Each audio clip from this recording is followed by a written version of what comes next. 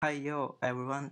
I do not know! I know it's been almost 2 months since I last uploaded, but there's a valid reason behind it that I will share at the end of the video. I don't need sleep. I need answers. You'll get your Answers. when you fix this damn door! First, let's get done with what you really came here for. A spoiler-free review of The Guardian of the Galaxy Volume 3. Inside my own world of make-believe. Wow, it's like just yesterday when I uploaded a reaction video of the first trailer. Just kidding. I know it's been 155 days and I have felt each and every single one of them. It's been painful. But yeah, I went to watch Guardian of the Galaxy Volume 3 and despite the positive reviews by both critics and audiences, I found it in my best course to tread lightly. I have made this reference before. But as most of the recent MCU projects have been disappointing and mediocre to say the least, so I didn't want it to set my expectations too high. But you know what? Even if I did, I still wouldn't have been disappointed. It has so many positives and like very few negatives. I only had issue with like one or two things, but we will talk about it as the review goes. Other than that, I will say it's a perfect send-off to the Guardian of the Galaxy team if this is the last time we see them. James Gunn left it on the best note possible. If you have watched any trailer, you will know that this movie is focused on Rocket, and I will say his backstory might be the most heartbreaking and impactful one in MCU. James did a wonderful job of making fans root for Rocket, and in the process, he built up other characters as well. So props to him and everyone involved. This movie is the most emotionally engaging MCU movie since No Way Home and one of the most entertaining projects of the whole MCU.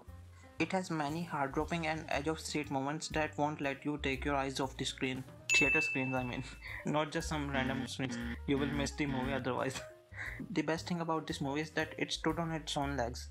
It didn't require other superheroes' cameos to keep fans engaged. It did that with its own compelling story and the chemistry between the characters. Rocket is the heart of the movie, and that continued from start to finish, even if he wasn't on screen. And that was what missing from the most of the recent MCU projects. They seem distracted story-wise. Having one common goal throughout the movie not only moves the story forward but adds a sense of emergency to it, if executed well. Other than the compelling story, the production design was really good as well.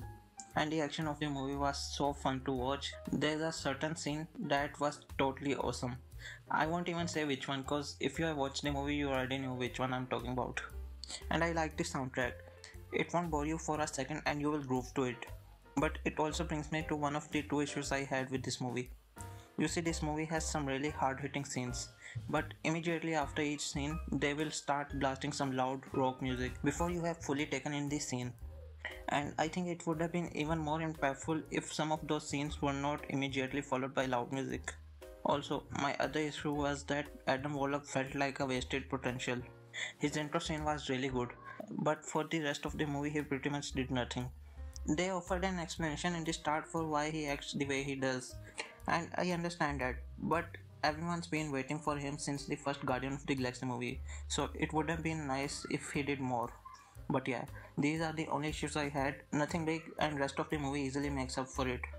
You know, it's funny that one of the best MCU movie will come out at the time when almost all MCU movies have been falling flat on its face. But I am glad it did. While watching it, I was just like, is this real life? Is this just fantasy? It is just wacky like first two Guardian movies, but even more emotionally engaging. And after this, you can include Guardian of the Galaxy trilogy in best superhero trilogies.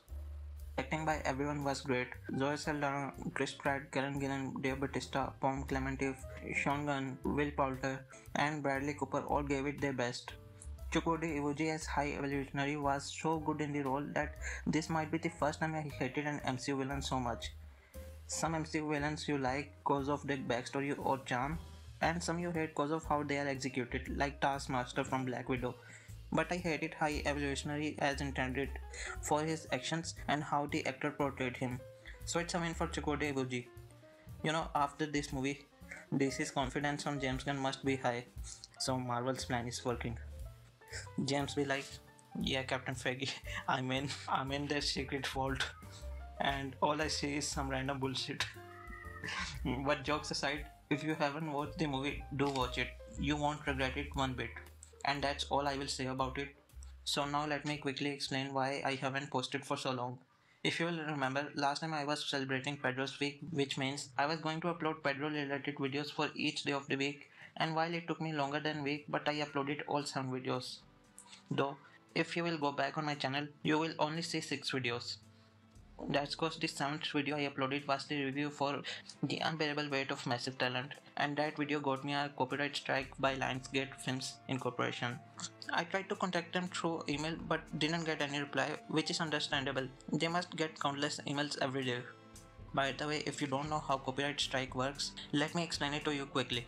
When you get your first strike, you cannot upload for a week.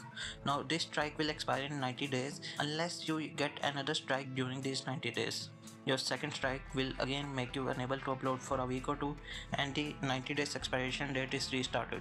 So you have to wait again for 90 days for it to expire. But, and this is where things get interesting, if you get a third strike during this 90 days period, then it's termination time.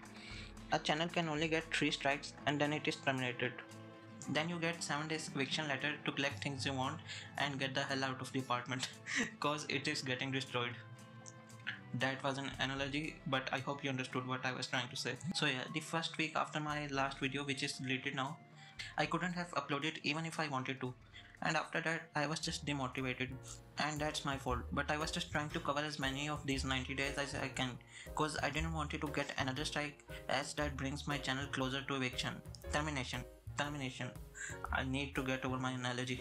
Also, I was busy with my exams, but yeah, that's the truth. And the timing of this strike kinda ruins my chances of reviewing Season 2, You Season 4 Part 2, and also John Wick Fall, cause that's Lionsgate's movie, and I'm not messing with them until this strike has expired. But that's all for now. I apologize for taking such a big break. I will be more regular now. And this is where I end my rambling. If you like the video, press the like button and consider subscribing to the channel. I will appreciate it. Comment below if you have watched the movie or not, and if you have, how did you like it? I will see you in the next video, which hopefully won't be in 2 months. And goodbye.